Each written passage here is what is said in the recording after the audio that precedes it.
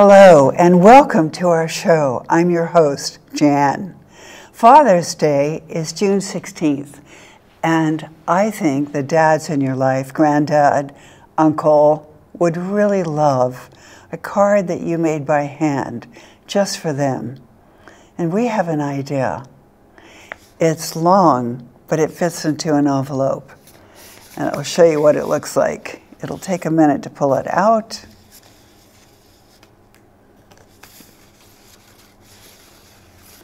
It's a garland. And this garland can say whatever you want. This one says, best dad ever. So you can tape this to a wall, or you can display it on a table. I think it's very festive. Now, it can be any message you want. It can be short, or it can be very long. This is the classic Happy Father's Day. Now, you could say, Happy Father's Day, we'll love you forever, or something like that. You can make it really, really long. But it's your choice. It can also be really short. So I'm going to give you an idea of how to do this. It's easy, it's inexpensive, and great fun. So the first thing we need is something for the background, the circles. It should be cardstock or 2 pieces of paper that have been glued together, say with a glue stick. You need something like a glass or something to trace around. Now the inside of a piece of tape or something like a lid is really fast, and that's my favorite thing. You need a pair of scissors to cut out the circles. A pencil is optional. A ruler is optional. You'll need something to string these together. So something very soft is handy. It can also be string or very thin ribbon. Those all work well. Now to make the letters, we're going to need contrast paper. It can be multiple colors, or it can be one contrast color. The cardstock can also be plain old white. That also works really well. Now, if you don't want to hand cut these letters, you can use stickers. So this is another idea. But I'm going to show you how to cut out the letters because it's easier than you can imagine. So the first thing I do is cut a strip of paper. That's why I usually measure it with a ruler. I do it about half the size of the circle. This is a little bit larger, but I'm going to use that anyway. After you've drawn all your circles, I'll do a demo with the lid. See, it just goes really fast. And I'll do one with a tape roll. Now, it's got to be the size you want. See how fast that is? It's faster than drawing around a glass or something like that. But they all work. So I have cut a strip of paper to make a letter, and I'm going to do the word dad because it's short. So first of all, I cut a square just to get the letter started. Now dad has one straight edge and then 2 curved, the D, and then 2 curved corners. So I will curve those corners. Now, you can do it just like this and glue it on, and I think it'll still read as a D. But if you want to cut the middle out, you can either use a hole punch to get it to be able to put your scissors in there, or you can sort of gently fold it in half and just give it a snip or 2. And then you have access to the middle. Now you might want to use smaller scissors. Naturally, these are the ones that I brought.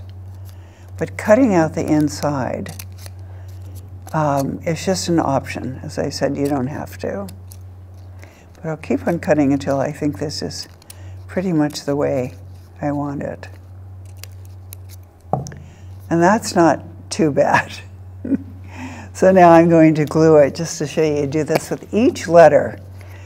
Now you do want one circle for each letter of the words that you're doing, and I'm going to glue it like that. So there's dad, and now I think I'll use another color. There's the D. I'll use another color for the second letter. An A has 2 angles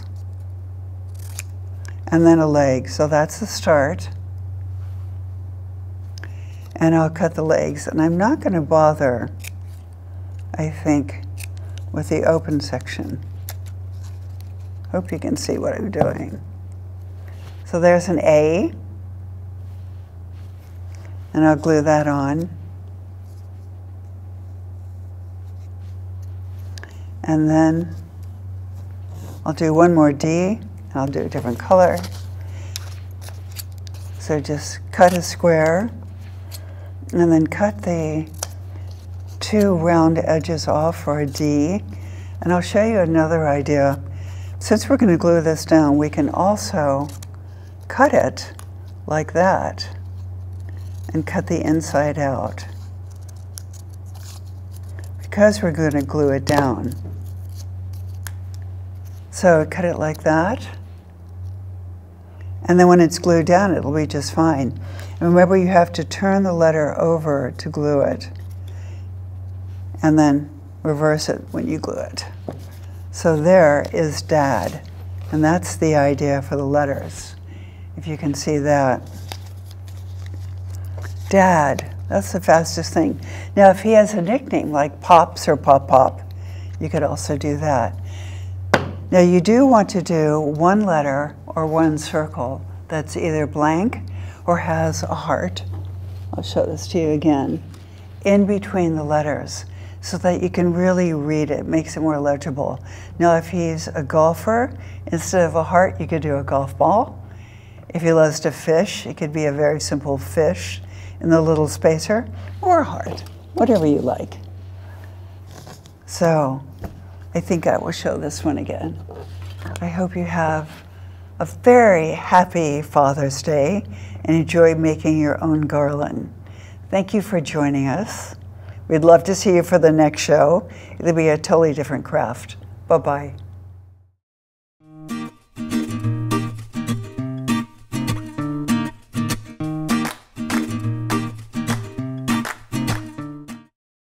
Hello and welcome to our show. I'm your host, Jann.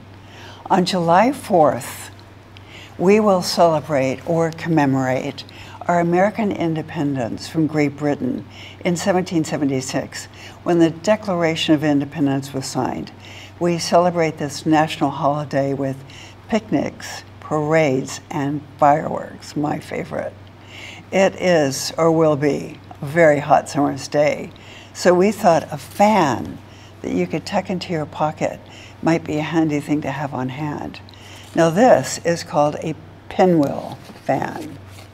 See, it folds from nothing into something like this. This is made with 3 sheets of paper, colored paper. But another idea is to use white paper and, do I have this right? Say yes. And decorate it with markers. Easy, inexpensive, and fun to make. So what you need to do this, to make this, is to have 3 sheets of paper, just plain old paper. It can be colors, red, white, and blue is patriotic, or it can be all white. You know, they're all good. And the first step, I've tested different sizes of paper to make a fan that gives you enough of a handle. And if you use a full sheet of paper, you're not going to have much handle. So what I recommend is trimming about 1 inch or 1.5 inches, you know, with a pair of scissors off each sheet of paper you're going to use.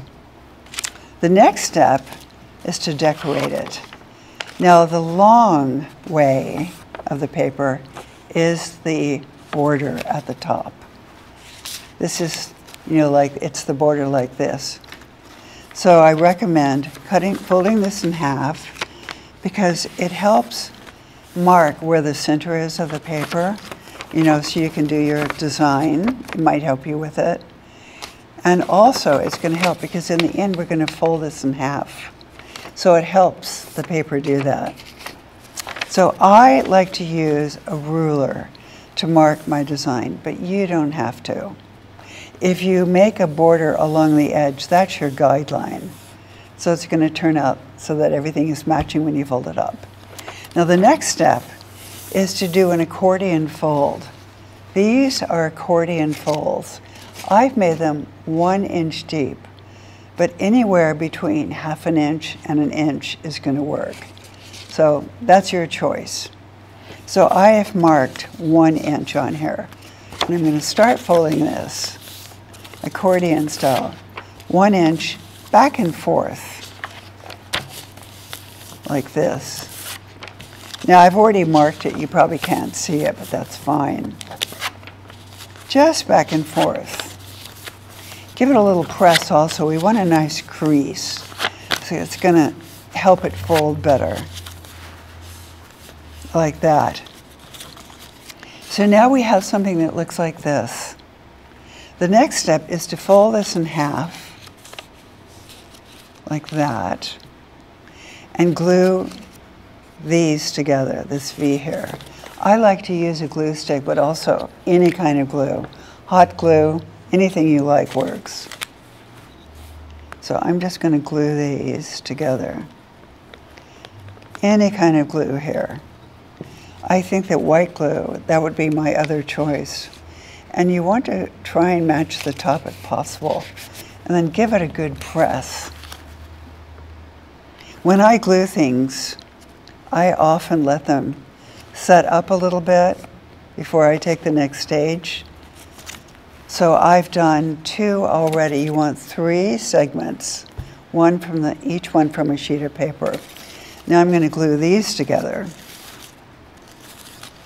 So I've got everything in order. The colors are in order. See if you can see that. And I'm going to glue these together. So I'm going to just glue one side. Give it a nice solid glue. And then press these together like that. Matching the top as much as you can, and then give these a good press. Now at home what I do is put a rubber band over these. So it really holds for the holes overnight or for a few hours. The next step is to take a craft stick. These are about 8 inches long. And I want to glue it to the side. So I think white glue holds it a little bit better. Place the craft stick all the way to the top and then give it a good press. So it looks like this. Then do the other side. A nice bit of glue, the other craft stick, and it is good to put it all the way to the top. It helps the fan fold a bit better. See? And then I put a rubber band around here and let it really set overnight. But I'm going to try and open it right now. This could be a blooper to try and give you an idea of what it looks like. So here we go. Will this work? Will this hold together enough? There you go. So there's your fan. You can decorate them with stars and borders. You can also use paint if you want. I just used 2 markers because it was so easy. So whatever you like, you can make your own patriotic fan. Let's see if I can fan it. Yes, I think it's okay. So happy July 4th. I hope you really enjoy making your own fan, a pinwheel fan that's patriotic. So we'd love to see you for the next show, which will have a totally different craft. Thank you for joining us. Bye-bye.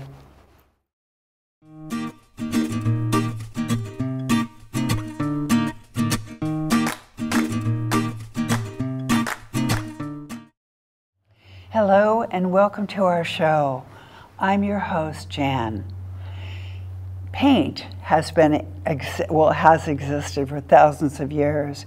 It's sometimes made from dirt in the old days, or rust, or precious gemstones that have been ground. Now it's a lot easier, and paint fascinates me. It's made usually with 4 components, modern day paint anyway. Pigment, that's a color. resin, which helps hold the pigment together, a filler, which gives the paint body, and then a liquid, such as water, for water-based paint, that helps make us be able to paint with it, gives a nice thickness. And paint makes paintings, obviously, and paintings rank very high in the art world. There's many different styles. There's realistic, there's stylized like cubism, there's avant-garde, there's abstract. And this is contemporary art. And I'll show you how to do this. It has a very funny name. It is called Squeegee art or scrape art, because we're going to put some paint, drop paint, on the paper or cardstock, and then scrape it with something like this, which is used in baking, but this is an old one, so it works well, or an old credit card, or even a piece of very firm cardboard that's from the back of a tablet. A squeegee is what you use to clean showers and windows with, and that's for big ones, big paintings. So we're going to do a little one to show you the technique. You can use white paper, colored paper. This is construction paper. You can do something like a rainbow. I'll show you a couple of different ideas. So it is messy, but we're going to do it anyway. Okay, so I've got a piece of cardstock taped down with scrap paper underneath. I've used masking tape. You can also use, it's got low tack, meaning it won't rip the paper up when you take it off. You can also use painter's tape. So that's the idea.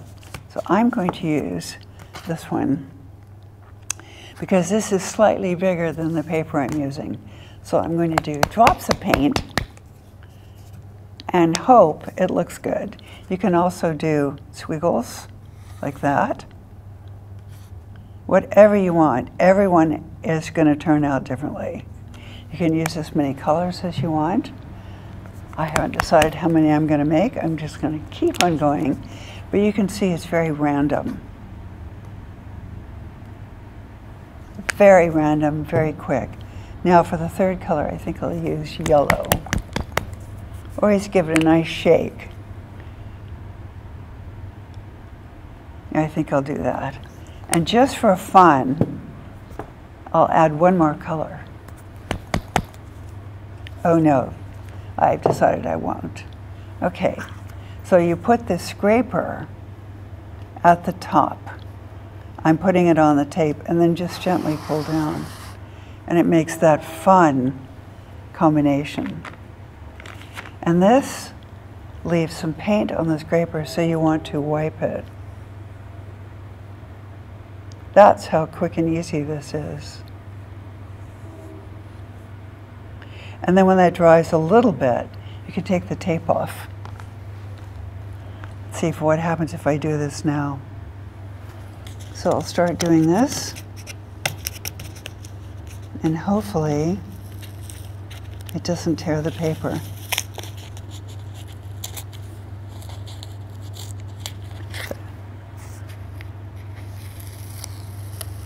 The tape not only holds the paper down, it gives it a nice clean edge. Put this over here. And now you can see why it's nice to have a scrap of paper underneath to catch the excess. See how nice and clean this looks.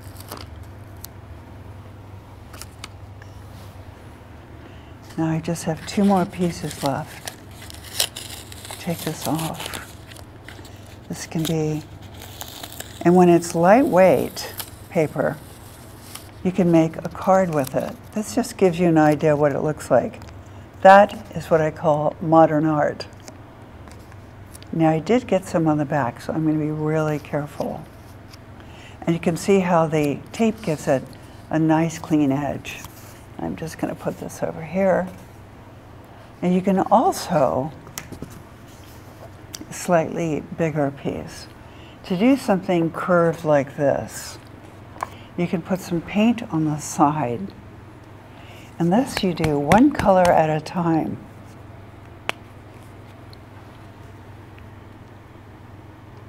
Now I'm going to make 2 dots, and I put the paint on the tape.